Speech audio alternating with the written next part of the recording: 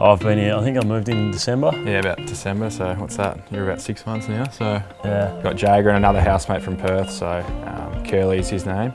There's a few mirrors in the house, so that's probably for Jags. He likes to check himself out, make sure he's looking his best. He cooks, he cleans, he's the package, he's got everything going for him, so there's not too many bad things I can say about him.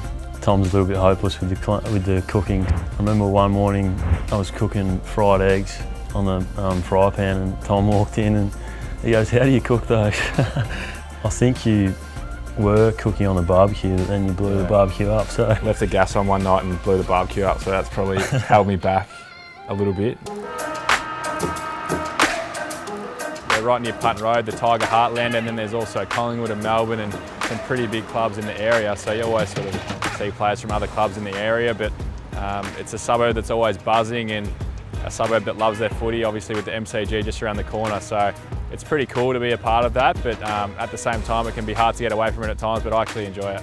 Probably away from footy, I'm someone who just like anyone else really. I just love hanging out with my mates, hanging out with my family.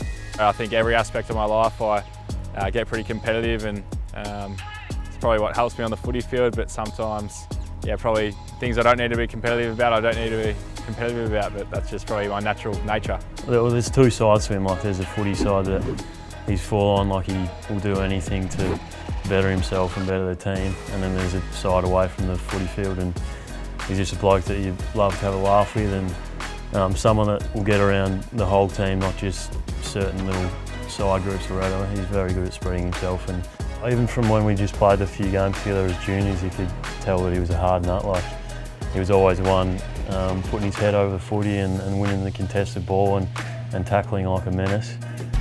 Sydney was great. I spent 5 years up there, and yeah, it was pretty difficult. Obviously, after the 2016 grand final loss as well, it was something where as a team we came so close, but the opportunity to come back to Melbourne and join a great club like Hawthorn really appealed to me, and then also the fact that all my family and friends were down here as well was a pretty easy decision in the end.